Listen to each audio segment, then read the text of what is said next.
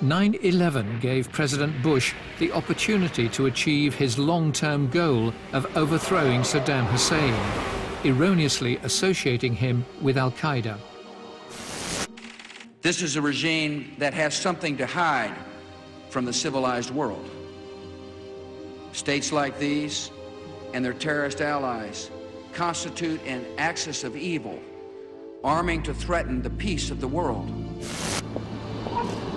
And what Curveball was saying now seemed too good to dismiss. To the White House, Curveball underpinned their case, but doubts were growing. In the spring of 2002, MI6 sent the CIA a cable summing up its position on Curveball.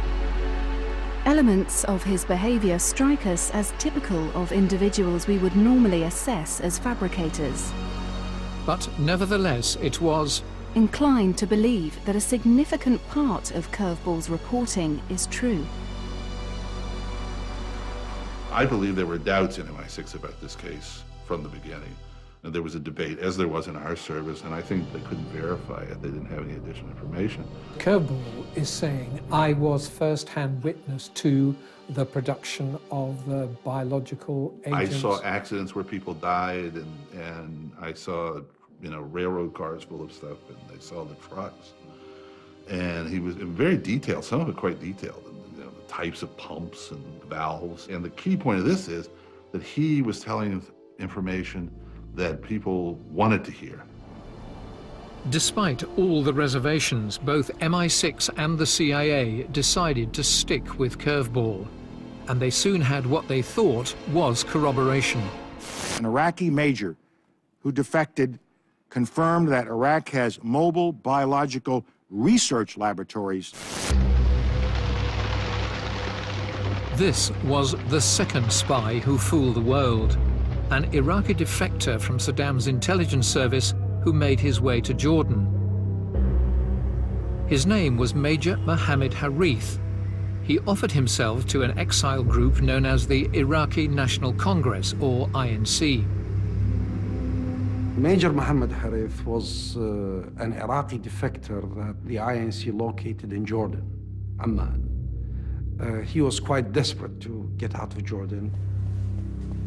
Nabil Moussawi was filmed by American television talking to Major Harith. Harith said it was his idea to develop mobile biological laboratories. He said he'd bought Renault trucks and revealed how many. 7. But the Americans had doubts because his story was so elaborate and unbelievable. He even claimed he'd met Osama bin Laden.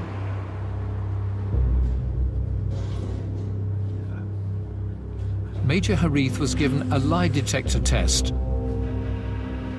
But, perhaps surprisingly, he passed. When he talked about the mobile unit, yeah, I did believe him, actually. Was his story true? It proven post-2003, no. Fabricated? Fabricated. So why did he There was no proof. Why did he fabricate such a story? I think he wanted to find a new home. In the end, neither the Pentagon nor the CIA was convinced, and in spring 2002, a burn notice was issued saying that Major Harith was a fabricator. The Americans realized that Major Mohammed Harith was making it all up. He was a fabricator, yet his intelligence was still quoted. Yes. By... Same with Curveball. Inexplicably, as with Curveball, Major Harith's intelligence would remain on file, waiting to come back and bite.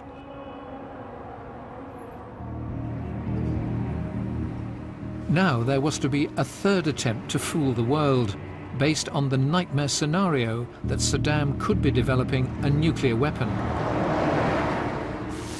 Saddam Hussein is determined to get his hands on a nuclear bomb.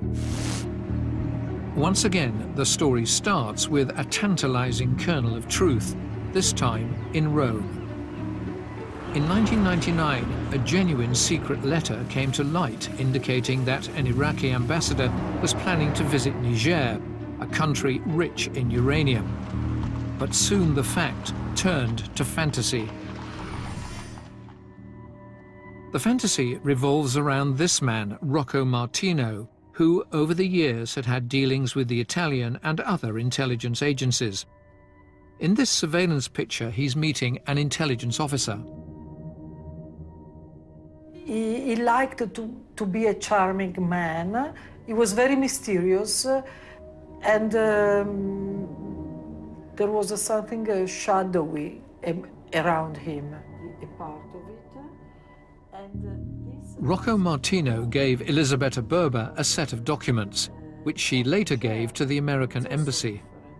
Potentially they were the smoking gun that everybody in that time was looking for. It's a murky story.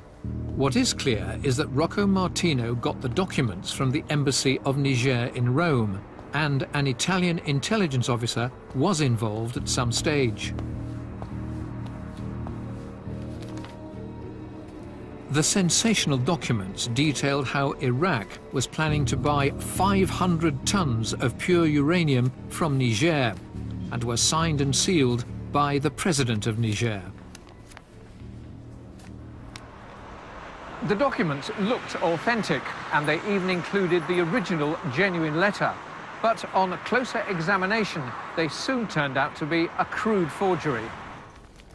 So they were filled with all kinds of mistakes and holes, and they used the name of a previous Minister of Foreign Affairs, a Minister of Foreign Affairs from a previous regime. The seals of the Nigerian government were all hand-drawn. So it was a pretty bad forgery. Earlier on, Martino had tried to sell the documents to French intelligence, but they refused to take the bait. We were highly skeptical. We didn't even mention them to any friendly services. And most important of all, we didn't trace any acquisition of uranium by Iraq during the whole period. French intelligence officers were twice dispatched to Niger's uranium mines to check it out.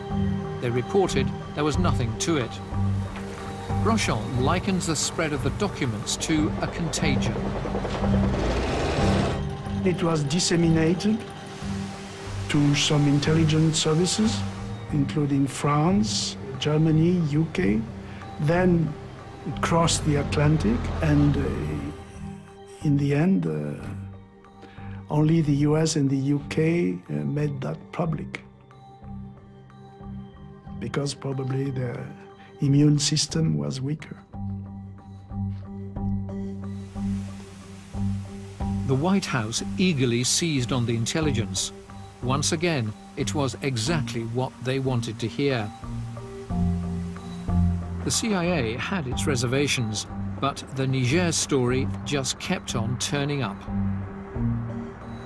My agency tried repeatedly to bang down that whole issue over and over and over again, but it just, one of my colleagues referred to it as whack-a-mole. You'd hit it over the head and it would go away, and then it would pop back up again at another spot. We contacted Rocco Martino via his family, but they said he was too ill to do an interview or comment.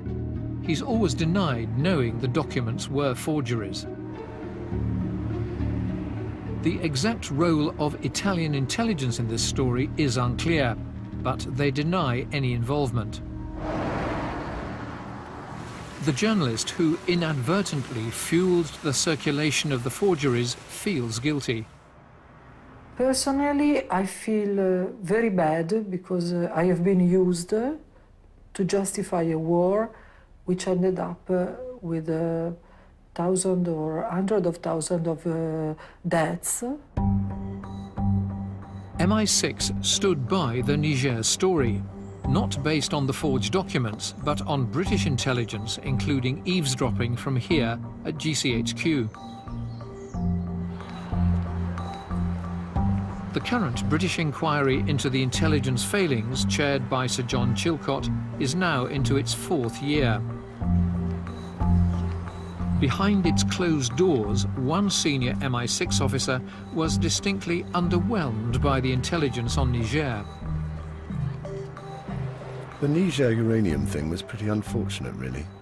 If desk officers in the service had had their way, probably would never have seen the light of day.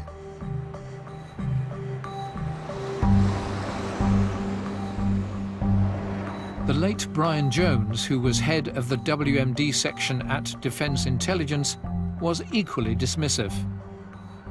There was no suggestion in intelligence that Saddam was close to having a nuclear weapon. Although we knew that he'd sought nuclear weapons, there was never any suggestion that he had acquired them, or indeed was very close to acquiring them. Saddam's alleged attempt to buy uranium from Niger remained on intelligence files in Washington and London, just like curveballs and Major Harith's. Now the spies who fooled the world had sowed the seeds for the biggest intelligence failure in living memory.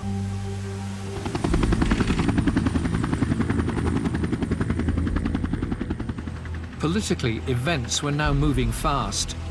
11 months before the war, Tony Blair met President Bush at his ranch in Crawford, Texas. Blair agreed to support regime change, but only if the UN route had been exhausted.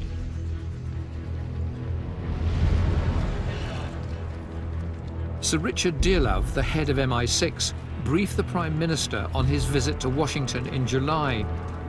He's reported as saying, "Military action was now seen as inevitable.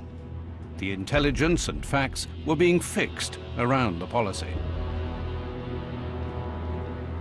In our view, we thought that intelligence was used to justify a war, which was a war of choice, of pure choice.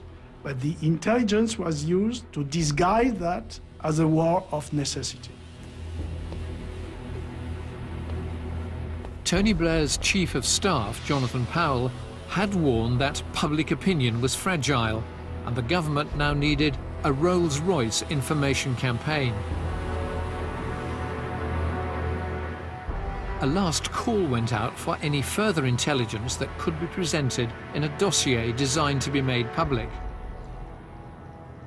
With the publication deadline approaching, 3 pieces of crucial new intelligence came into MI6. Uncertainty became certainty. Saddam Hussein was now judged to have active chemical and biological weapons. The most dramatic new intelligence was the warning that the WMD could be launched within 45 minutes. He has existing and active military plans for the use of chemical and biological weapons, which could be activated within 45 minutes.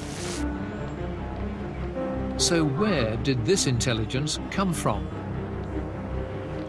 We've established that it is likely to have been conveyed by the exiled Iraqi opposition group, the INA, based in Jordan.